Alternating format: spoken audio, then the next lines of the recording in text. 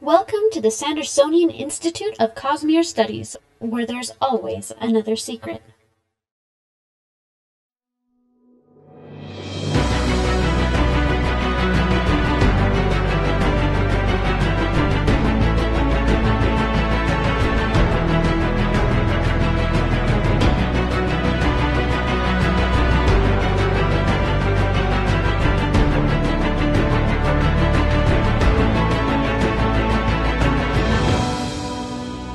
Welcome to episode 79, the official start of season 4 of the Sandersonian Institute of Cosmere Studies. This is March 15th, 2021.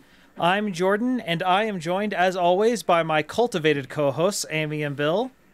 How you guys doing today? A little on the nose right there. Oh, I've got my way green on gloves the on. nose. I decided I was gonna go with something like scheming or plotting, and then I said no. I've never been as less subtle than a hammer. Why start now? So anyway, yes. This is backwards from normal. I'm doing this, not Bill, because this is my idea. This is the season of Jordan, so get used to Whoa, this. whoa, whoa. What? We didn't discuss this. Oh, we didn't? Okay, never. Okay, season of Jordan on hold. I have not signed off on this. Thus begins the 1,000-year reign. Anyway, as a reminder, this is not a spoiler-free podcast at all, even remotely close to one. Particularly tonight. Yes, because we're going to be talking about Cultivation and her plan that has clearly been spanning millennia. So I hope you, if anyone comes here is like, well, I can't believe that. No, just abandon hope, all ye who are spoiled here. All right. As always, we're very grateful to our patrons who help support and make this possible over on Patreon, Cosmere Studies. We have a new patron to thank. We have to thank Karen C. So thanks, Karen, for the Thank you much. The wonderful, wonderful stuff. So, how are you guys doing today? I'm doing okay.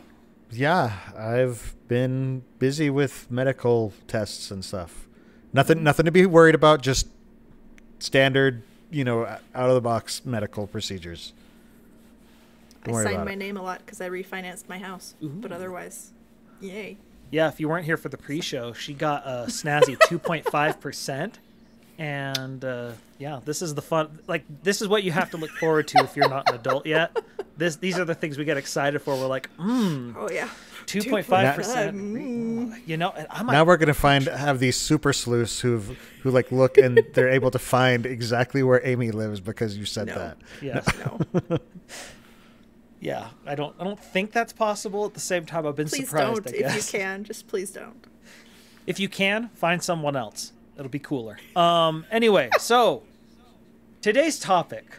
This was one that I really pushed for. Hence why Bill said, "Do you just want to do this?" Then I said, "Yes." Cultivation's plan. So Cultivation, as we now know, she has touched directly at least 3 individuals. The 3 that we know that she has directly had contact with was Dalinar was the first one we know, then Taravangian, then Lift. And all of them thought they went to the Night Watcher until certain details went into place. And and it's ended with, again, spoiler alert, Taravangian becoming Odium. So we as readers were absolutely horrified when that shoe dropped. Clearly this was Cultivation's plan all along. So I decided to go back and figure out how did we get here. Okay, before we dive into that, can we talk a little bit about just what exactly we do know about Cultivation? We know she was a Dagron. Dragon. Yep. So her name is Koravellium Avast, and that was figured out by some Cosmere scholars who are much smarter than I am. So in Rhythm of War, there's an image that shows 3 different glyphs that, when you combine them together, form the glyph for Roshar. And the second one talks about how it's the name is based on clearly referencing Koravellium Avast is what the artist or scholar or whoever it is that created this image said. And so we know, and that's how we found out Cultivation's name. Is they found it and then brought it to Brandon and said, "Hey, is this referring to Cultivation?" And he got that smug, smirk, and he's just like, "Well, yes, it is." Good job. The fact that they hide details like that, like that they can I hide love details it. like that. It's That's insane. the amount of planning it takes for something like that is actually pretty incredible. It takes a lot of coordination. And that's why Brandon has a team like he does. Yeah. And he'll be one of the first to say that without this team, we wouldn't be getting the books that we are, because he wouldn't be able to focus on writing them as much and just So special thanks to Team Dragonsteel for just being awesome. Go Dragonsteel. Anyway, Dragonsteel. We also know that she was romantically involved with Tanavast, aka Honor. Mm-hmm. And I We still don't know if still he was claim human or that. dragon, right? Well, I do think that he took her name though, because when you marry a dragon, you take her name. Tradition be darned. Either that, or that's just a dragon thing, and he was already a dragon. Yeah, but I like my we version don't. better, so I'm really rooting for it.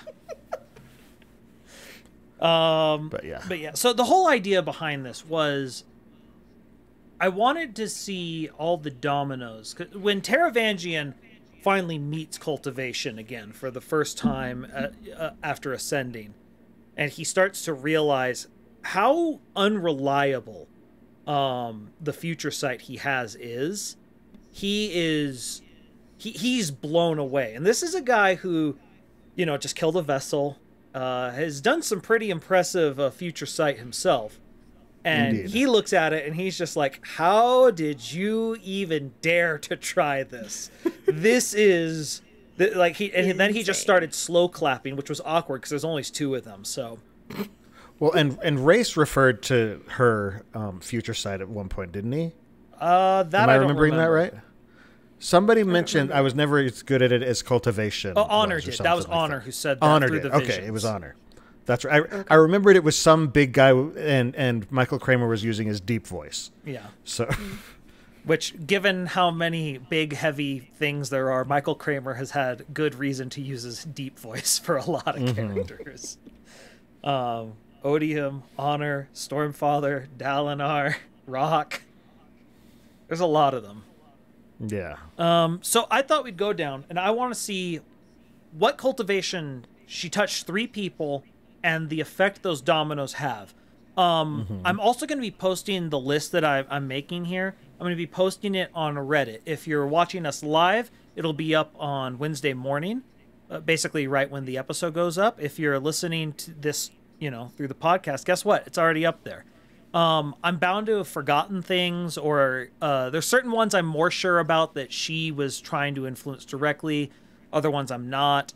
And so I kind of would like to see a discussion about this and find what else I'm missing here. So I thought we'd start with the easiest person, Lift, because as much as Lift has influenced things, she hasn't influenced things nearly as much as Dalinar and Taravangian have. She just At least doesn't not have directly. Yeah, she just doesn't have the influence they do. Exactly yet. Right. Get ready Yet.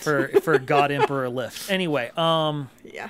so first of all, when she went to originally the Night Watcher, I think, but we don't know the details yet. We do know Cultivation was involved, though. She gave her the ability to convert what she eats from mass directly to lifelight, and extended her partially into the cognitive realm, which lets her touch Spren, which is bizarre. Now that's just a theory from Wendell, but But at this But point, I think it's fairly confirmed because yeah, well, particularly with her showing up in the visions from Dalinar as well. yeah, well, and being able Or to see Dalinar's visions, being not able from to see Dalinar. the after image on Zeth and stuff like that as well. So she's an interesting person. She's living in 1.5D apparently. Oh yes, the mouse trails on Zeth. Yeah. So the first thing she does that we see of import is she saves Yonagon, or Gox, from Nail, which leads to him becoming Prime Akka 6, which is pretty cool. If you don't remember, the reason they were willing to make a child emperor was because Seth was going around murdering folk, and no one wanted to be emperor. Yeah, they'd lost like a couple of them, and he did die, but then he came back. So yay, Yeah. he totally, that's the best resume we can get right there. The churn rate was too high. Yeah. Yeah. It just, look, some positions, they're awful, and you just got to keep training new ones. Then this leads into Edge Dancer, which is a fun little read. And over the course of that, she saves the stump from Nail as well. Lift is a reoccurring thorn in Nail's side, it turns out. Well, to be fair, he picked the fight first. Yeah, He it did. was him. He followed her. But so in doing that, in saving Stump from Nail, that leads to a couple things. One, Lift hugs him to death and gets him to finally realize that the desolations have returned. He finally admits it. And then he goes and talks to Ashar. It was a little bit more than the hug. It was the fact that she swore an oath right in front of him. Yeah, but I'm going to think it's like, look, Lift just gives really good hugs, okay? I bet she does. I would not argue with you on that. Just quality She probably hugs. gives awesome hugs. World-changing hugs. The other thing that led to was she saved Stump. And Stump ends up joining Adolin and Shallan on their quest to go get the Windrunners, helping everyone. So As the resident truth watcher. yeah, as far as we can tell, the only regular Truth Watcher so far. Yeah. The I'm only sure one. No, the only one that's a major character. Yeah, Because what I I mean. think there are others that are. Yeah, there's normal, definitely we just others, don't see but- them. Yeah. It's just literally every other Truth Watcher we see has got corrupted Spren, so or awakened Spren. Sorry, I don't want to piss off Ja and Not. Yeah. The other thing she does, and I don't know if this has really had any impact or will have any impact, but because she went there, she also met Arklo the Sleepless on the mission, so that might have consequences as of yet. No, the sleepless aren't important. Probably not. Nothing big there. They don't do anything. But Arklo, it might have less of an impact because Arklo is already apart from the other Sleepless. Like we see in Dawn Shard that they've sort of cut him off because they're just like, no, he's weird. He's talking to Radiance. That's dangerous. It's less of a direct influence, but he seems to be a major player, so I don't know that it's less of an influence actually. Yeah, it's just, We but just so don't know far yet we haven't about that seen one. anything. We haven't seen any fruit from that.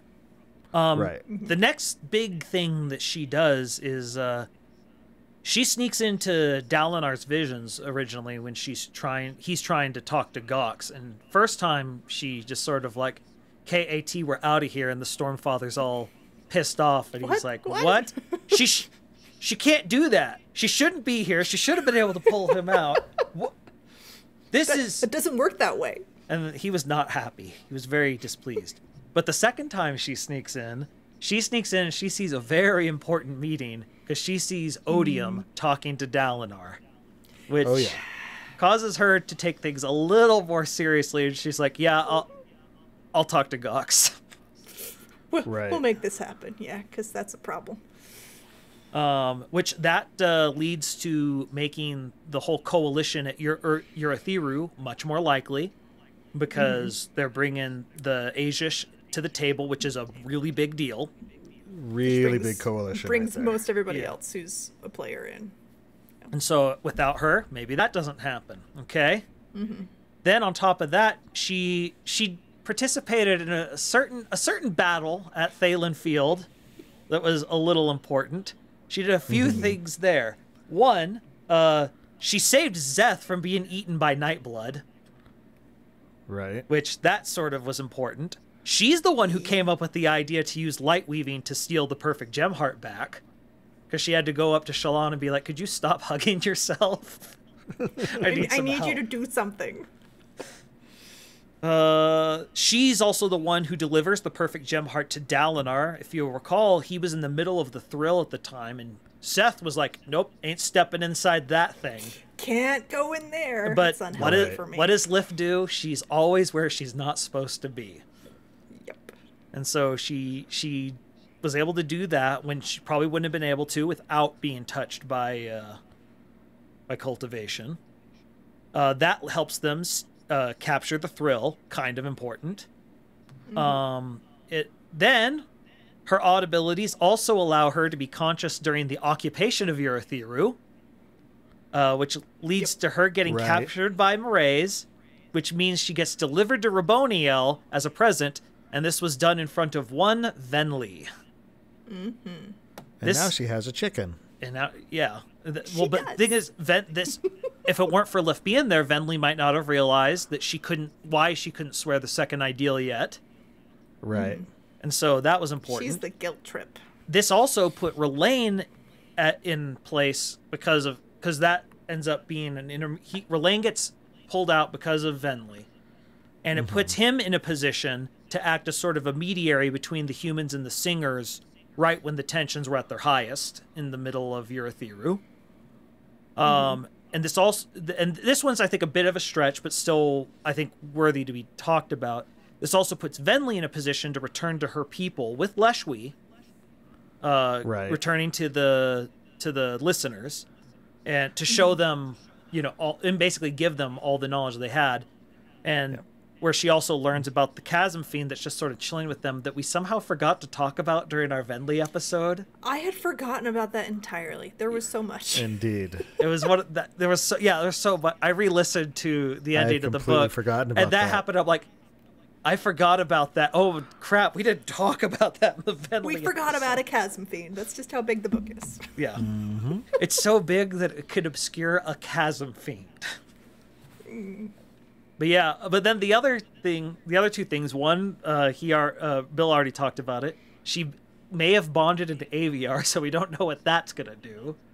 Yes. But most important, did she? Yeah, we don't know that she bonded it. Yeah, but, she at least at has this point, I wouldn't be surprised if she ends up bonding it because, which I hadn't thought. Holy cow! Wow. Yeah, Brandon. That could have consequences. But the other thing, that's gonna be fun. She's the one who found Kaladin's flute in that salvage, which leads Kaladin to... Not Kaladin's flute. Well, but it was Kaladin's at that point. Wait, gave it to him. It was a present. But he wants it back. Eventually. But that leads Kaladin to going to find where she got that salvage, and which leads Kaladin to finding a certain horse carved by his little brother. Oh. So all that is stuff that Lift has done that has had an effect on, the story going forward. That's just one person that Cultivation touched. Now, some of these, it might be a stretch. Maybe Lift could have done some of this without Cultivation. Or maybe some of these things might have happened without Lift's involvement. Or somebody else would have stepped in and done it, we don't know. These are the ones that we know. Let's talk about one where it's a little more direct and maybe a little more important. Dalinar Kholin. And just the effects of visiting her. Those who don't remember exactly what she took his memories of Evie, and it seems like some of the stuff surrounding her, because like he stopped hearing children screaming as well. So he seems to have forgotten a lot of the stuff at that moment of the full details of what he did at what's that place called? I keep saying Breach, but that's not it. The Rift. It's the Rift. That's what it is. Yeah, the Breach. That's Pacific Rim. That's a different thing. That said, Dalinar Kholin piloting a Jaeger. My goodness. I'd ship it anyway. So isn't that basically just a giant shard plate? Yes. But you need two people to pilot it. So. Well, him and Navani, let's do this. Him and the Stormfather. We've got these things. Our story is going to be great. Anyway, Navani gets her own Jaeger. So because of all this, Dalinar starts to immediately after he leaves the forest, and he's like, why did I go talk to a forest spren? That was dumb of me, because he can't remember what he did. And he immediately starts to follow the codes, because those were the last words his brother gave him, and he realized not following them is partially what led to his brother's death. Right. And so that gets him to follow the codes, which makes him a much better man than the one we saw. Because the old version of him likely would have let Sadeas sort of take the reins in guiding Elokar. And Sadeas, being a ornery old cuss who is very cynical, that would not go well for Elokar. Well, not only that, he didn't just take the memories.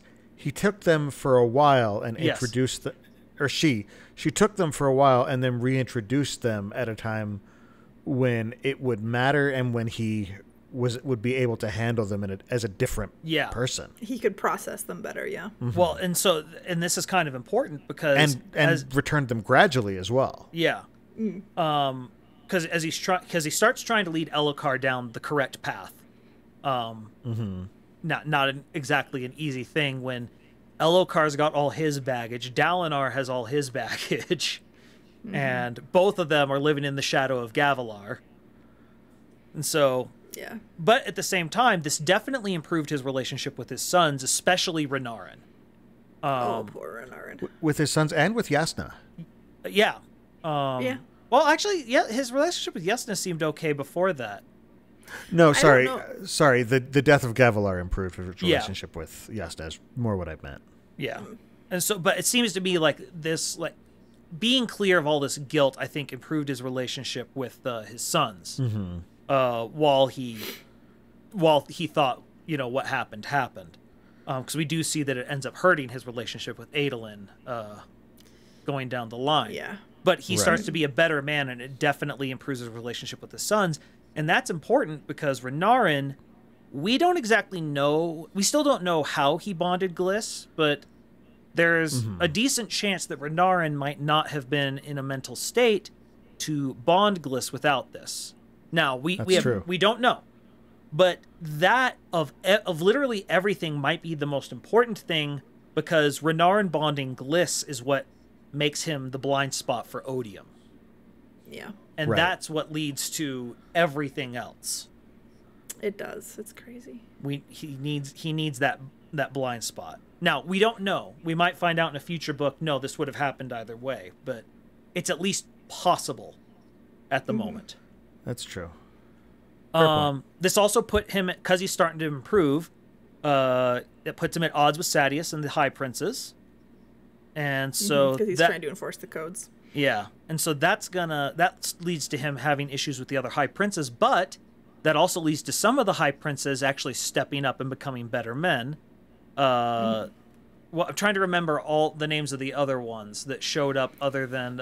I'm forgetting all their names now that I think about it. Oh, goodness. Yeah, because we don't interact with a bunch of them in Rhythm of War. Who's the one that's married to Polona? I remember Polona's name, but they're not married. Sabariel, thank you. Sabariel being the biggest one.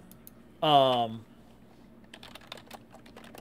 gonna look up the High Princess. Yeah, it was Sabariel. There was one that died, and then there's the one that Dalinar... That was Royan, I believe. Yeah, Royan. That sounds right. So there's Aladar, Bethab, Hatham. Aladar's the one that came with him, isn't it? Okay. Aladar is the one who was basically like, I don't do what Sadeas says. He's like, I'm not. Yeah. And he ends up sort of becoming Dalinar's right hand as far as Alethkar stuff. Yeah, I'm trying to... But, so that's kind of important. It also makes him worthy of the bond between himself and the Storm's father, so he starts to see the visions. Right. That had a few effects. Just a few. And so this improves his relationship with Adolin, which helps him start to lead Adolin down, the path of being... Even though Adolin is a fop, but being but that's really the thing good soldier. And that's the thing is he becomes somebody that Adolin can really admire. Yeah. Yeah. Well, and it's important because Adolin is someone who cares about other people's opinions on some level. Mm-hmm. And so had he not helped Adolin be more self-assured... particularly in The Way of Kings. Yeah. Yeah. Adolin could have been influenced to be someone who's more like the other High Princes. Mm-hmm. And instead, he's a very good man. Right. Yeah. And honestly, at first he was leaning towards being more like Sadeas, even though, he was angry at Sadeas for the ways that Sadeas was treating his father. Yeah. Mm-hmm. But Adolin was leaning to being a man more like Sadeas anyway. Because that was the role models and the kind of High Prince behavior. Well, that it's he all was his peers saying. on top of it all. They all think his father's insane. Is uptight for doing these codes and all these Yeah. other things, and Right. Well, Not playing and the so game. and just a small example, Adolin showing that he would defend I think it was a courtesan somewhere in Sadius's courtesan. cap, that made an impression on Kaladin and made him realize Dalinar's men are slightly different. Speaking of which, this also makes Dalinar someone who would give away a shard blade to save a bridge crew, and in particular, Kaladin Stormblast.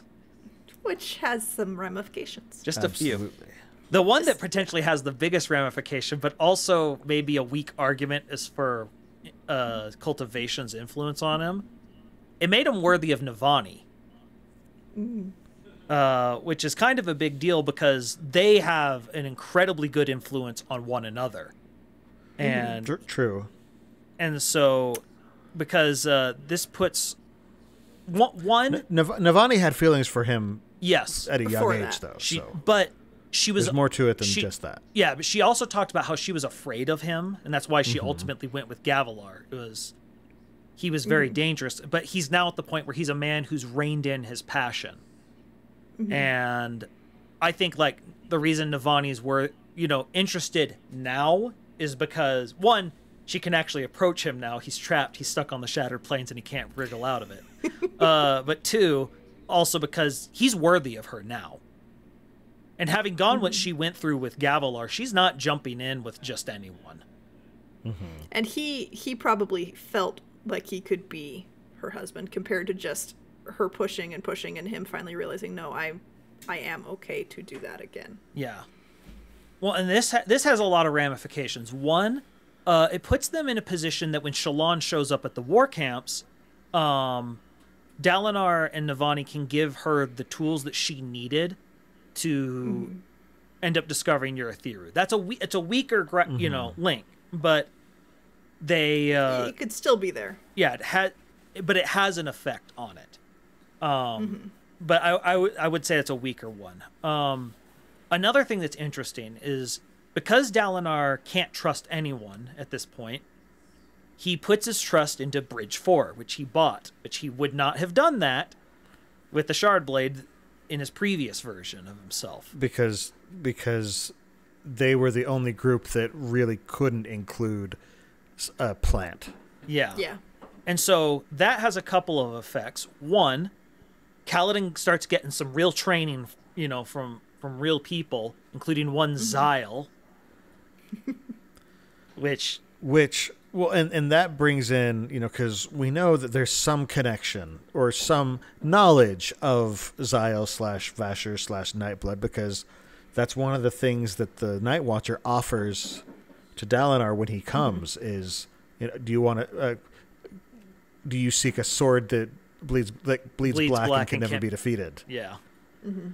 So it's like, so there's some knowledge of at least Nightblood, if not Xyle, and probably Xyle, because She would know. she's keeping an eye on things. Yeah.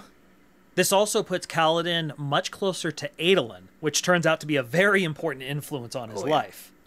And it also turns out to be a great influence for Adolin. Like the whole thing where Adolin goes to prison with Kaladin Yeah. after just a Such a amazing great scene. moment. This also does one other thing, because it makes certain that Kaladin gets rewarded by Adolin for a certain suit of shard plate that Kaladin rejects, and that suit goes to who? Nobody. We don't speak his name. Oh, we're going to be speaking his name a lot. Don't you worry. This is going through her effect on Moash is actually one of the shocking things I discovered going through this and being like, I never thought of this. But it puts Moash, because they're now being the bodyguards of the king. It puts Moash very close to the king. It also puts Dalinar in position to refound the Knights Radiant, which leads to the entire scene at the Battle of Thalen Fields eventually. And when he swears the third ideal of the oh my goodness, I'm forgetting the bondsmiths. I kept saying Oathbringers. You know, so first of all, he would have fallen at that moment if not for Cultivation's influence of preparing him for this moment. And that's one of the most direct things that she's done, because she intentionally took the memories and gave them back to him piecemeal in a way that he could process them. And then, like, because when she gave it back to all of them back to him, he broke. Yeah. But then he healed stronger. Well, because he'd been given time to work up to it, even though it broke him right then. He was able to fix himself. Because it destroyed him. Yeah. When he first found out. That was Odium's entire plan. But that was Odium's plan. Was he was going to give him back to him, and so she gave it back so that he would have time to heal, and again heal back stronger before Odium could do that. So Odium's just like, "Hey, check it out," and he's just like, "Yeah, I know." Yeah. Well, and on top of it, it was all like when she has her meeting with Dalinar, the thing she says is that she basically says this is a risk I'm taking because this could hand him, an amazing weapon. Yeah. But it's, I cultivate, anything, and that includes the thorns, which is just such a cool line. I like that.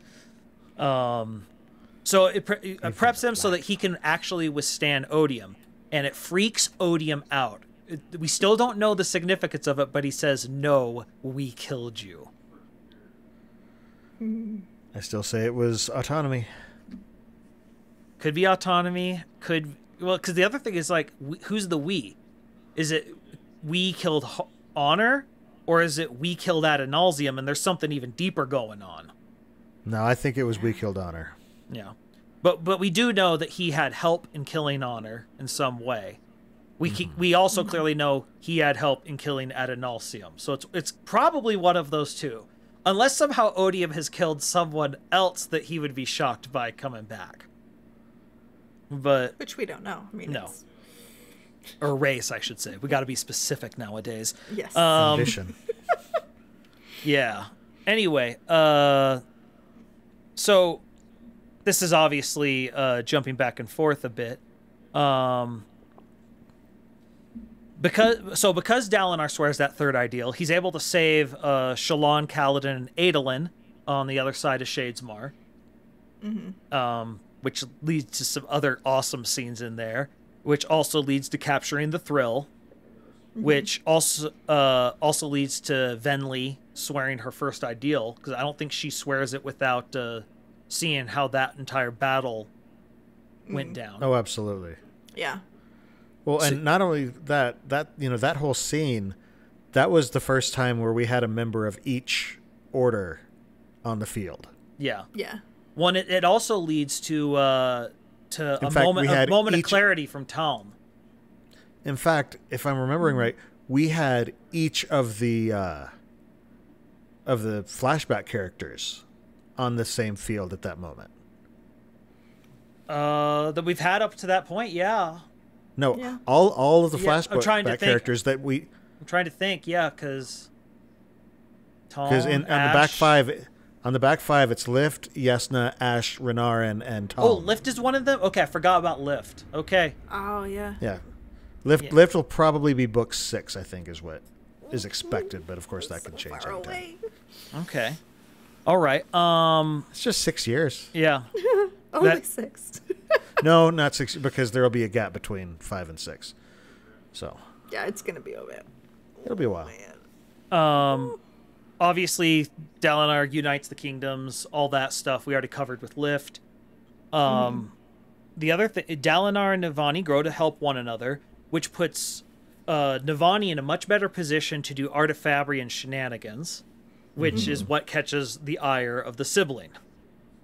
They also gain trust with this one could be a stretch, but this whole thing leads to gaining the trust of Queen Fen, and the relationship with the Thaylen nation and Althkar improves, which, when it comes time to go try to find Akina, that means they're in a place to actually deal with Rissyn, and all the events of Dawnshard happen.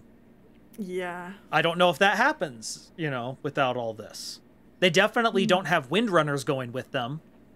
Yeah. And if they don't do that, they don't discover the the directional fabriols, because that gets discovered by I'm forgetting the other Herdazian. What's his name? Huyo. Huyo, that's it. Huyo. Huyo. So, and then, Dawn Shards. So, who knows if that was an intentional part of the plan? That's probably a weaker connection, but Yeah. should be considered. So anyway, Navani Dalinar, they grow closer, they get married, blah blah blah, and It sounds like you're basically saying the plots of all of these books have happened basically because of cultivation. kind of. The big parts, yeah. Yeah. Well, so Navani Dalinar, they grow together, and Navani grows enough as a leader that Dalinar trusts her to run Urithiru, which she's obviously always been capable of running Urithiru. I don't know if Dalinar would have before all this trusted her to hold the most important fortification in the entire war. Which obviously leads to everything into Rhythm of War, but the important ones being she and Raboniel talk to each other. She discovers the combinations of light, anti-light, and bonds the sibling. Yeah. And becomes the other bondsmith. And at the same time, Dalinar's a better man, which makes him a better leader, which maybe puts him in a position to where he understands Kaladin. He puts him on the bench, which Kaladin needed to be on the bench in order for Kaladin to be there at Urithiru. Because if he hadn't, Kaladin definitely would have been with Dalinar on the front lines. And Kaladin probably doesn't swear the fourth ideal. Yeah. Definitely doesn't. And then it also prevents him from becoming Odium's champion because Kaladin was clearly backup plan. So that was kind of important. Right. But the biggest one though is his relationship with Taravangian, because Taravangian is, and we'll get more into him, but they needed Seth to be in the same place as Taravangian to where Taravangian would try to manipulate Seth. Because Seth has Nightblood. And again, we know that there was some sort of potential access to Nightblood that the Night Watcher had. I personally think Seth having Nightblood is also part of Cultivation's machinations. So we're actually going to get to that because the last couple bits that I think are interesting with Dalinar before we go to Taravangian, because we're going straight to what you just said. One, Dalinar visits Ashar. Visiting Ashar makes Odium think that Dalinar's been conversing with Ashar and learning about bondsmith stuff. Which pisses Odium off and puts him in a position to make a bad deal. And he is really angry, which becomes important later. Because at this point, Odium is in a blind range because he didn't get Dalinar as his champion. He lost at Thaylen Field. He lost at Urithiru. He's been forced into this crappy deal. He is not a happy shard. So let's go back to Taravangian and roll back and look at Taravangian's effects on things. Taravangian asks for the intelligence to do stuff and the compassion to know what it should be or something like that. I forget the exact wording of his wish. The capacity. Capacity, that's what it is. Yeah. So he has his day of transcendent intelligence. He founds the diagram. That has a few effects. But the one that I didn't, before I started compiling all this, that I didn't think about this was the diagram hires Seth to kill all the high princes in Yakaved to give Taravangian control of it, and gives Seth orders to kill Dalinar. But someone else joins the diagram, and his name is Graves. If you forgot Graves, you could be forgiven, because that's all the way back in Words of Radiance at this point. Graves, he understands the diagram differently, and he feels the diagram doesn't say kill Dalinar. It's we need to ally with him. Recruit him. And so his whole plan is we're going to kill Elhokar to elevate Dalinar to High Prince, to force him to be the tyrant he needs to be for our plans to succeed. And to do that, he recruits Moash. Moash's entire path starts here. Mm-hmm. Without this, Moash doesn't really get a chance to really try and kill Elhokar, which this entirely leads to Kaladin swearing the third ideal and becoming a full Knight Radiant. When he swears it in front of Graves and Moash, Graves freaks out. And I have this quote written down, and he yells, "Too late. The diagram spoke of this. We missed it. We missed it completely. We focused on making certain you were separated from Dalinar, and not what our actions might push you to become." I'd forgotten about that. Me too. I completely forgot about man. all this. So Kaladin's whole moment of crisis, swearing the third ideal and becoming a Knight Radiant, is because of the diagram's influence. Now, might he have found a way to do it before? He might have. He might have found a way, but it was really important he swear it then, because Kaladin then immediately, as they run away, because they're like, yeah, we don't want none of this. Yeah. He immediately flies to the Shattered Plane, saves Dalinar from getting killed by Szeth, and has just one of the most epic fights ever with Szeth, and kills Szeth. Szeth, willing to follow his code or leads Szeth to die, depending on which version of the book you read. Yeah. Because well, he was mostly dead, and then he gets his soul stapled at the last second. But it was Szeth's willingness to stick to his code of honor, despite everything he knew, that caught the attention of Nail. Mm-hmm. And Nail staples his soul back together, makes him a Skybreaker, and gives him Nightblood. Which is kind of an important chess piece. Yeah. All of that is because is kind of the diagram's fault. Wait, that's Nightblood? I thought it was Sword Nimi. So yes, sword. It is Sorry, Sword Nimi. So yeah, then Moash travels with Graves. They get attacked by Leshwi, which sets Moash on the path to eventually kill Elhokar. His whole meeting with Leshwi wouldn't have happened without that. Which sends Kaladin into his existential crisis of that book. And it causes Kholinar, they had a chance of rescuing Kholinar, maybe. But the city gets turned over to the Singers. And the other thing that we didn't really think about at the time, it frees up a Spren for Wit. As horrible as Elhokar's death is, that's the Spren Wit ends up bonding. Mm-hmm. Yeah, now, I don't see that being something that she intended, though. No, probably not. Because she doesn't like Wit. Yeah. She doesn't like Wit at all. He calls her Slammer. It's a term of affection. I'm sure she loves it. Yeah. But the point is, it is at least an unintended consequence of her. But I don't think it's part of her plan. I do agree with that. But it is an interesting, turn of events. This leads to Moash being given the Racium Blade that kills Jezrien. And the death of Jezrien is what puts Ash and Taln, they get discovered by Yesna, which puts them in a position to give more knowledge to Dalinar's crew about the Heralds and their knowledge. Again, I don't know if that was fully a part of her plan. That might be a bit of a stretch, but it's at least a possibility that she saw that.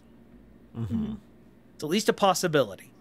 This also leads Moash. He goes to Hearthstone, kills Rishon, which causes Kaladin to fray a bit more, which might be what sends Kaladin over the edge of what Dalinar's like, yeah, no, you need to retire. Which is why he's still in Urithiru when the attack happens. Now, I think you could say Dalinar might have done that anyway. He was already seeing the signs. Possible, but that definitely, I think, at least put the nail in the coffin on that one. This also leads to Moash being there when it's time to kill Navani.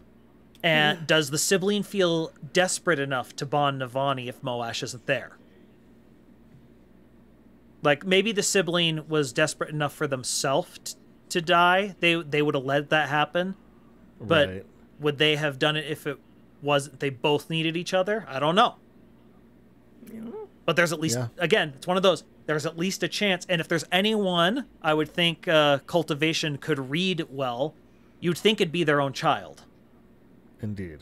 You would hope so, but sometimes kids surprise you. It's true. So that's everything that Moash, that's just Moash, that part of the equation that I had completely forgotten. Yet Moash was technically part of the diagram for a little bit. Oh, yeah. Yeah. I just, that part of his life, it's like, oh yeah, that was... Oh, yeah, that happened. Yeah. So was Danlin. Yeah. I still find that amusing that she was part of the diagram. I don't know why. So that, but we also have, what else did the diagram do? Well, they betrayed the coalition at the Oath Gate, which prevented reinforcements from coming to Thalen Field. This forces Teft to speak the third ideal. He probably wouldn't have done it if it wasn't so desperate. And it also puts Teft in a position to help Kaladin at the Battle of Urithiru. Yeah. The Battle of Thalen Field, it partially unfolds the way it does because they don't have reinforcements. And when the reinforcements comes matter. So here are the following events that might have happened in a different order or not at all had the reinforcements just been there from the start. 1, does Dalinar swear the third ideal for reinforcements just immediately come to help? I think probably, but maybe not. Maybe not. Yeah. Does Seth decide to step in and help if he sees reinforcements are coming? Or does he content himself to stay on the sidelines? Don't know. Does the Thrill get captured? Don't know. Does Rock kill Amaram if the reinforcements come immediately? That's a big one. Yeah, because that leads to Rock. Because, I mean, if there's more reinforcements, it's very likely that somebody else would have gotten Amaram, or Amaram wouldn't have powered up like he did. Yeah, it's big. It's big enough that, there's a good chance the next Stormlight novella will show the repercussions of that. Yeah. Because Brandon was trying to decide between Rock and the Rissyn, the Rissyn story or Rock's story, and well, we know that there's stuff we want to know what's going on with Rock, what happened, what because he just sort of up and vanished. Cool. All right. So if Dalinar doesn't swear the third ideal, Tom probably doesn't have his moment of lucidity, which turned out to be important because of the effect on Ash. Indeed. And then on top of that, does Venli swear the first ideal if reinforcements come early and they just make a tactical retreat? Probably. I don't know. I don't know. We don't know. But anyway, with the other stuff with the diagram, Taravangian, then he gives partial truths to Dalinar as a hedge, which leads to Odium's loss at Thalen Field.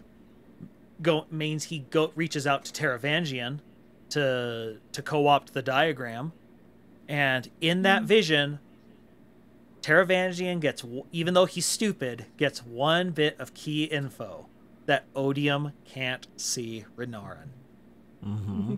Without that vision, he does not get that key little detail. So that turned out to be important. Then in the next book, because Odium views Taravangian now as a liability, he has him betray it, and which leads to Taravangian getting caught. But because Dalinar and Taravangian have become friends of a sort, at the very minimum, they at least understand each other's problems, even if they don't agree. That means he takes him prisoner. Him being taken prisoner, Renarin has a vision which causes him to talk to Taravangian. I forgot about this in Rhythm of War. Right. He goes to talk to him,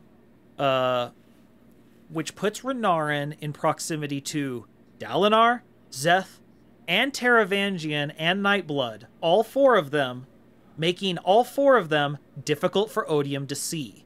Right. Which then he goes to Odium in another vision. That's when Taravangian starts to realize Odium is vulnerable. Ja-Anat confirms that as well. That the vessel, I should say, is vulnerable. That race is vulnerable. Yeah. Taravangian then plots to try and use Szeth and be like, if I can maneuver Szeth to be close, he could technically kill Odium. But the problem is Taravangian has used Seth before, and Seth hates Does not like that. Mistrusts him completely. But that turns out that's all part of the plan, because on an important night, Szeth shows up to kill Taravangian. At the same time, I think it's the same day, it might have been a day before, that Renarin shows up, says, "I'm sorry," gives Taravangian the crystals with the corrupted windsprend in them. Right. This is also the day, because everything's lining up on this day, that Taravangian's having his day of transcendent emotion. Like, he's so emotional Connection. that he cried over, like, how delicious bread was. Like, he was all emotion that day. Right. And he's stupid that day. Szeth comes, he can't talk his way out of it, and Szeth is like, "What are these crystals? Stupid crystals!" Throws them, breaks them, corrupted windsprend come out, and who shows up but one pissed off Odium who has just had loss after loss after loss, and the vessel is very weak because at that point the shard is almost all the influence. Szeth kills Taravangian at the same point that he's being pulled into the cognitive realm by Odium. Nightblood's there. Boom. Taravangian is the perfect vessel because he's all emotion, and he becomes Odium. Then Taravangian messes with Hoyd's memories somehow as Odium. Yeah. I don't think, Right. again, I don't think that's part of the plan, but anyway. Every single one of these dominoes potentially seen, predicted, and done because of cultivation. But now the big question. Why? Yeah, and this really is the $1 million question. What does she want? Yeah, Like, because what do we know about her? We know that she was romantically involved with Tanavast, who was killed by Race. Yeah. At the We same know that she. at the same time, I don't know if I doubt this is a revenge thing. No, there's more to it than I think that revenge is a nice little bonus for her, but but I don't think this is just a vengeance plot, because now she seems to be like, okay, now things really get started. She's ramping. She's not winding down her plots when she speaks with Taravangian. She's ramping up. Yeah. So I think a good question here would be, what is her intent? We've never gotten a full explanation of her intent the way we did for, say, preservation or ruin, or even honor at this point. Right. It seems her intent is something to the effect of she wants to help things grow, but she accepts that they might not grow as the way she desires, which fits the name cultivation. Odium accuses her of just being someone who just wants to see change for change's sake, but Odium obviously is an unreliable narrator in that regard. Which would almost put her as a different sort of opposite for ruin. Yeah. Because both of them are change, but one is in one direction, the other's the other. With me thinking about the word cultivation, usually when you're cultivating something, you do have an end goal in sight, though. It's not just that you think you accept that things might not grow as you want, but you're also accepted to trim off and clip and get rid of those things that don't go how you want to. So, well, and what did she say when Dalinar? What did she call it when Dalinar came? A pruning. Yeah, is what she said. Yeah, so she's very. I can definitely see her not having issues with, well, you're going to become a problem, so I'm just going to make sure you go away and you're dealt with and other things. So I don't see her just going, well, I'm just going to start you and just let you go. She's going to keep guiding things. If you're truly cultivating it, maybe she just wants everything to reach its potential, and she saw Taravangian and she said, well, there's only one end for this guy. There you go. So clearly part of her goal was replacing Race as the vessel of Odium, and she I can't remember the exact line, but she says something to the effect of, I was preparing you for this so that you would be able to bear this with honor. Small h, again, it's an important distinction on this planet. Very much, particularly coming from her. Yeah, but she wants him to bear this with honor, and that it is something you have to bear. because if you're the vessel of odium, of God's divine hatred and passions, like that's the thing he said. He's like, he is these things. Like we learned that odium wasn't fully lying. It's just odium's also not reliable. It's like, yeah, you may be these things, but you are his hatred. Yeah. And maybe Taravangian is the best person to do that.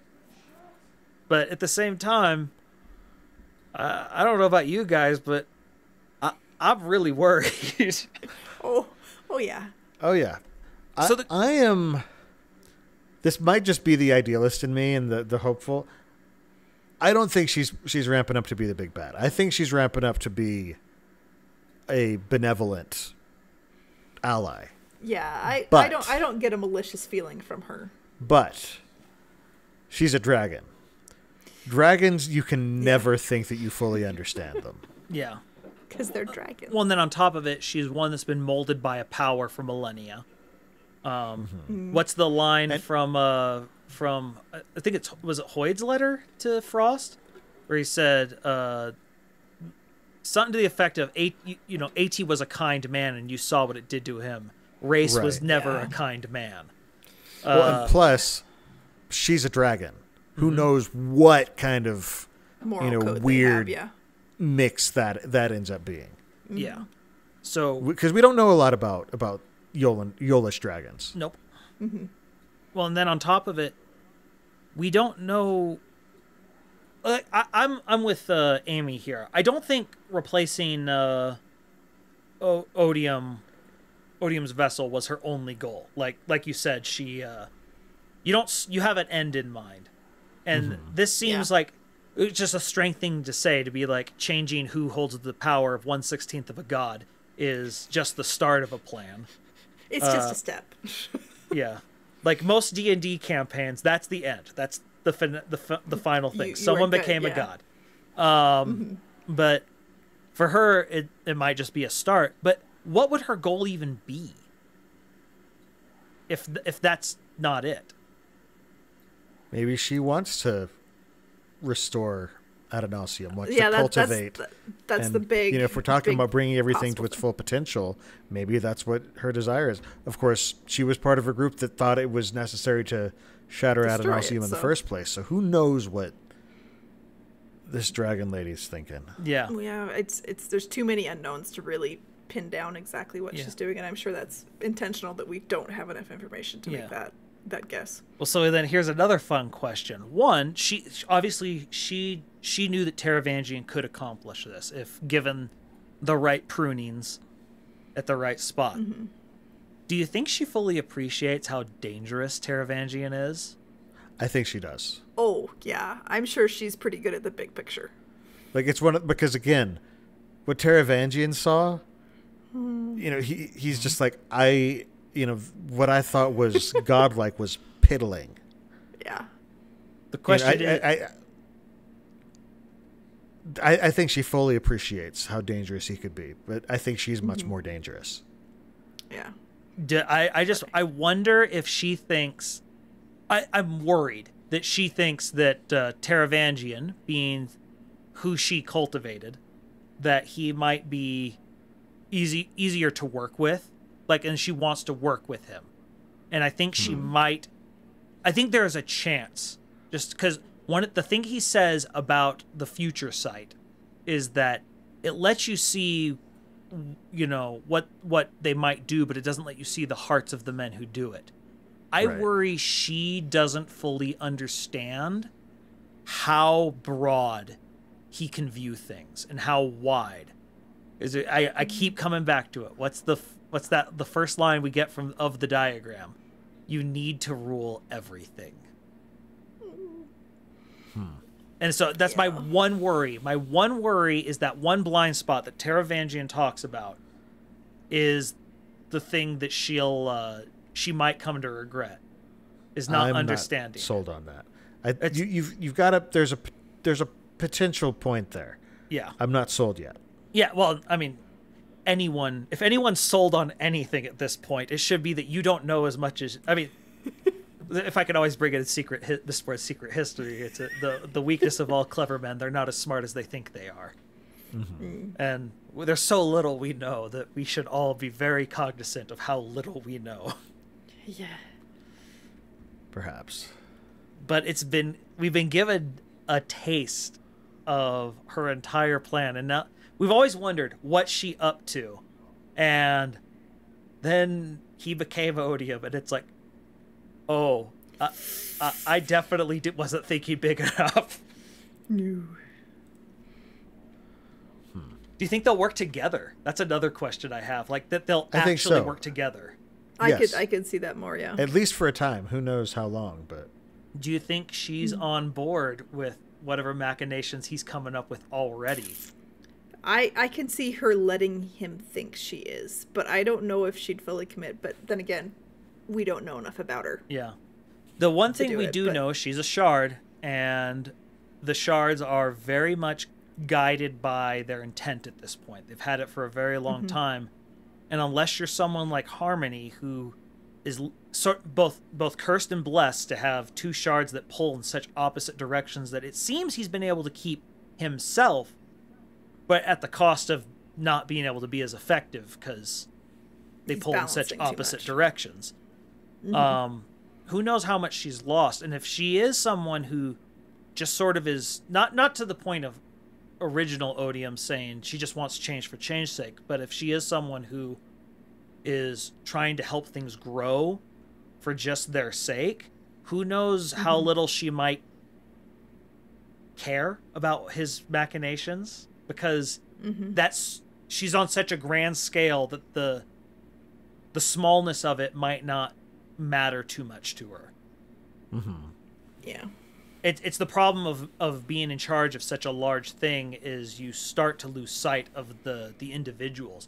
But the one advantage that that Taravangian has over her right now is that he is so freshly human that he understands these things probably a lot better than she does at the moment. Yeah. Because he's not that far removed from it. He hasn't been influenced by his shard as much. Yeah. Right. That's the one advantage I think, like, if it was a game of wits between the two of them, I think that's the one advantage he has. But Yeah. it's interesting. That's a good point. Yeah. Oh, gosh. You know what I'd love to see? I'd love to see if there was a... like, what sort of correspondence there's been between her and Harmony. Because Harmony sort of reached out to a bunch of different shards. Yeah. I Yeah. would love to see her response to Harmony's existence. It's important because, like, we had... because we saw Endowment's response, and Endowment was just like, yeah, we were all supposed to separate anyway, so...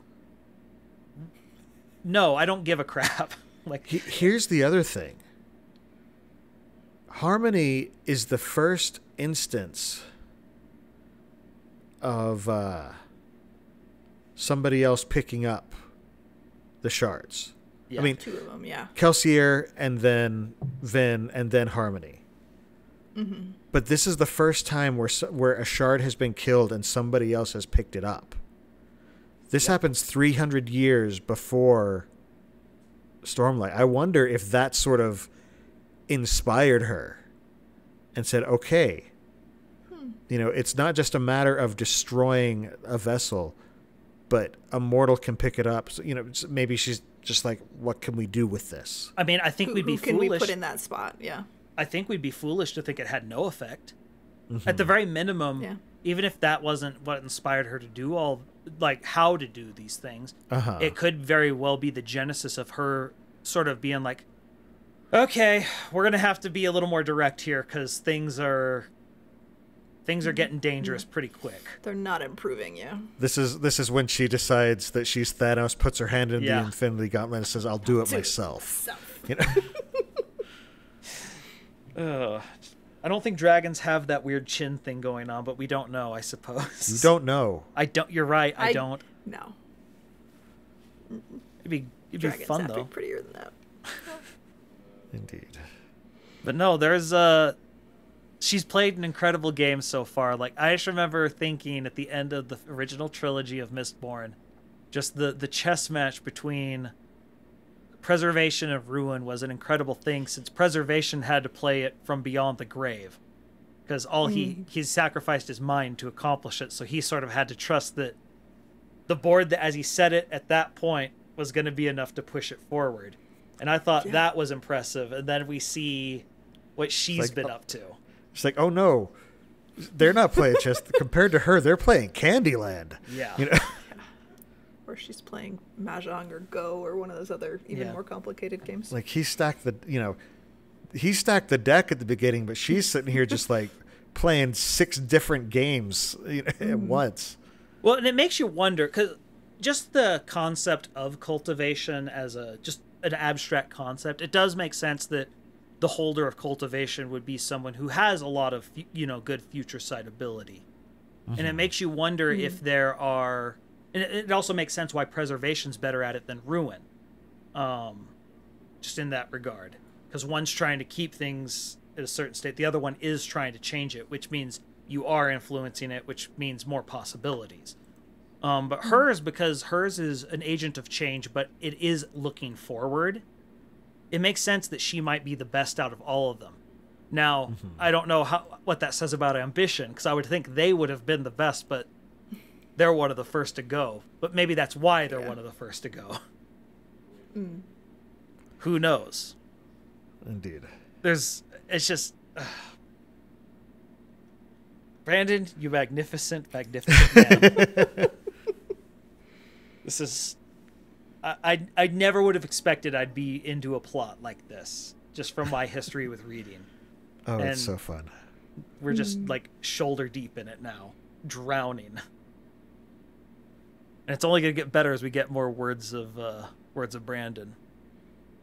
That's okay. I like what Dysgraphic Programmer says in chat. Preservation had to write down all his chess moves before the game started, but he can see the future. Ruin can't see it as far, but he gets to play live. Well spoken. Oh, but yeah, I don't know. I'm excited to see where it goes. We only have to wait another 3-4 years before we get another one. 3 years. 3 years, yeah, because he's going to start. He's finishing up Skyward number 3. Skyward 3, and then he's going to start Wax and Wane 4. Which is going to probably have some interesting things with all the Trell stuff. There's a reason why he's releasing it at this point. Like, he's timing these very specifically. So I think there's some, hey, maybe we get an appearance by, or just a communication from a certain dragon, That'd be cool. He's releasing these in a certain order, and so it's just like there are things revealed in each book when he wants them to be. Yeah.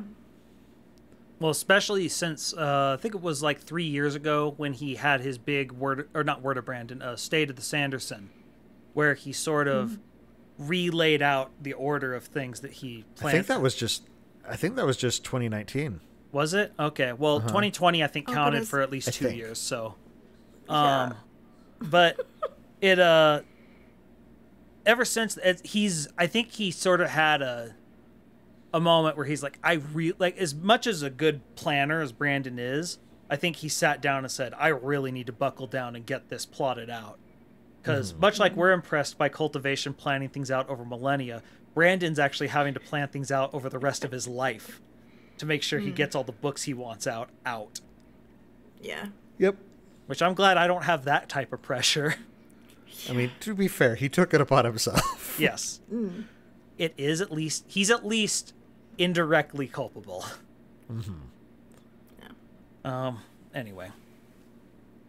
So, if you guys liked this little conversation we had, I thought it was a pretty good one. What do you guys think? Pretty good? Well, maybe you should become a patron. As we said, this is the start of season 4. We've been doing this for 3 years. Our Patreon's over at patreon.com/Cosmere Studies.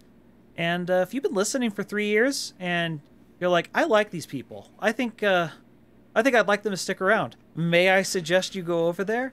May I suggest you donate maybe $1, or if you're feeling thematic, $16 a month. I'm just going to throw that out there in case someone wants to be thematic. Just no pressure. Just saying, it would be thematic. Jordan is always ready to shill. Oh, I am just down for shilling. It's great. But if we can't get you to do that, may I instead direct you to maybe give us a 5-star review on Apple Podcasts or wherever you listen. We're not too particular on where it is. It definitely it does help us get new listeners. And I'm just going to throw a challenge out there. I would like someone to write a review using the word touchdown somewhere in the middle of it. It's a little writing prompt, and I just want to see what happens. Don't just throw it in. Make it actually work. No, it has to flow. If you just say touchdown at the end of it, I'm just going to be like, okay, yes, and, Stan Lee said Excelsior. And if a review just says touchdown, that doesn't count. No. At the same time, I would love to see the person who's trying to check out our podcast, and there's just this one 5-star review at the top that says touchdown, and they're just like, touchdown. What? I don't understand what this is. They don't talk about football? What? This isn't useful at all. But no, see if you can seamlessly work it in. That's my writing To be fair, Mistborn has a homicidal hat trick. It is true. So... And I know Brandon regrets the line, but I still think that line is brilliant. And if you're here, we thank you for being here right now. If you're not here right now because you're there in the future, might I suggest also twitch.tv/Innkeeper's Table on Monday nights at 8:30 Mountain Time? Every other Monday night. Every other Monday night. That's an important distinction. You might want to just check us out live, because in doing so, that's where you hear us have our pregame and postgame conversations, which really can go anywhere. Frankly, I think it's a ton of fun. I like being there, and you should too? No? Okay. You can always follow us at Twitter and Instagram at Cosmere Studies. We love it when you add us. Facebook. And Facebook.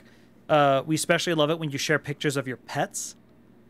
We're suckers for that. I might make I've been tempted to figure out how to make a GIF of me squeeing or something, and then we could reply with that, because I'm totally game for that if you want to figure out how to do that, Jordan, because that'd be cool. If someone's willing to go back and do an episode and find her squeeing, just give me a timestamp. I can handle the rest. I can make this work.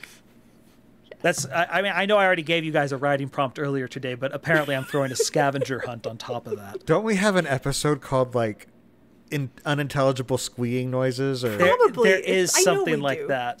I will find it. Let's see. I have that open. That's important. Yeah, we'll keep talking. I'll look. Okay. Involuntary squeezing noises. Yes. What episode was that? Not squeezing noises. That's a different thing. Episode 46. 46. Romance in the Cosmere. Anyway. I was what are we talking about? There's squeeze. And then you said that, and I'm like, oh, okay, I now know what. Yes. I know why. Mm-hmm. Our next episode, we're actually going to be covering, we discussed it a little bit here, but Harmony's letters to Hoyd. Were we talking about both of them or the one? I think just sort of the whole conversation back and forth. Okay, cool. Then we're going to be discussing that, and we're going to be trying to do better with working emails into our podcast going forward. So if you have thoughts right now about that topic in particular, Hoyd and Harmony and the conversations therein, you should email us at cosmerestudies@gmail.com. If you have any thoughts, concerns, theories, things you want to make sure we cover with that, send them there and we'll take a look at them. Just make sure they're concise emails and not, entire theses disguised as an email. We don't fall for that trick. We've seen that pitch before.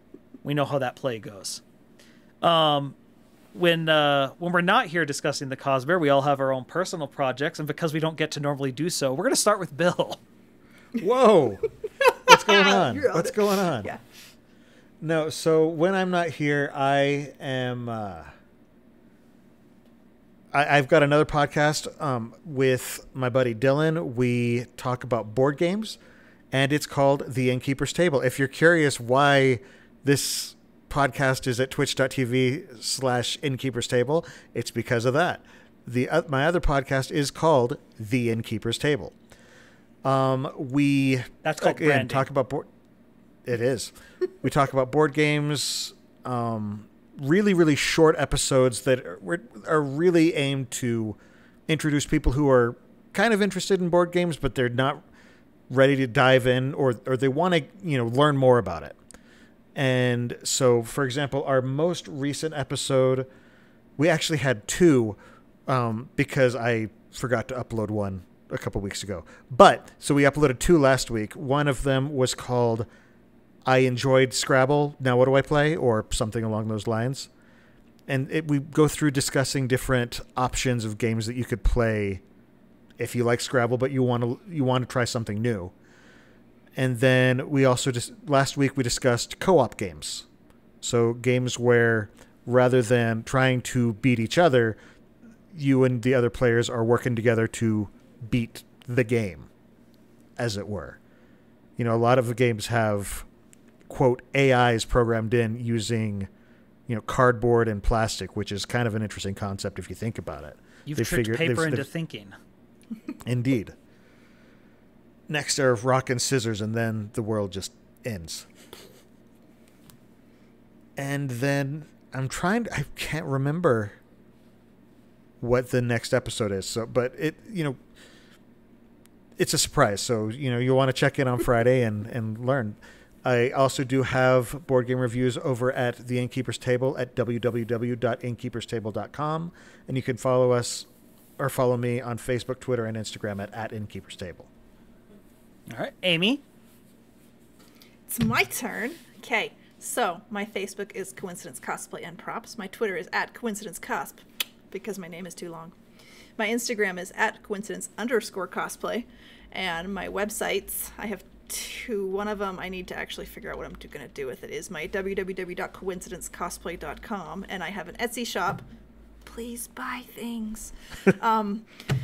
It is etsy.com/shop/coincidencecosplay. I have dice up there. I know I keep saying I'm planning on getting more stuff, and I really am. Like, I'm contemplating doing like little dice that you could hang from your car, rearview mirror maybe, or...